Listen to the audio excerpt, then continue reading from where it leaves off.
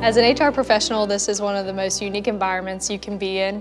Throughout my week at work, I know that I'm going to go onto the floor. During that time, I have to suit up with my steel-toed shoes, my safety glasses, and my earplugs, then go out and see how our teammates are doing on the floor. Other days, I'm in the office tackling calls and emails and whatever may come across my desk, so it's really a variety of what we do here in the plant as HR.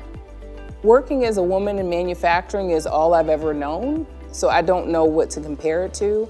I do feel that I've been supported, I feel that I'm treated with respect, I feel that my ideas are considered, and that's what's important to me. Working at Bridgestone manufacturing facility on an HR team is like being a part of another family. Me and my team are so close, we work so well together. Anytime somebody needs anything, we're all there to back each other up. We always know what's going on in each other's areas. We really are more of a family than coworkers.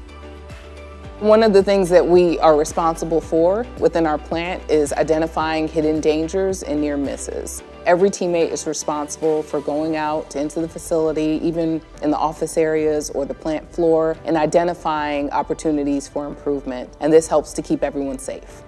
Bridgestone was my first big kid job, so I feel like I owe all my professional credit to Bridgestone. Better communication in all aspects. You're working with such large groups that you really learn how to handle different kinds of people and different types of personality in your day-to-day role. I owe all of that to Bridgestone. If you've never worked in a manufacturing facility before, it ends up being a really exciting career. It can be very high-paced. There's always a new challenge around the corner, just a very dynamic career.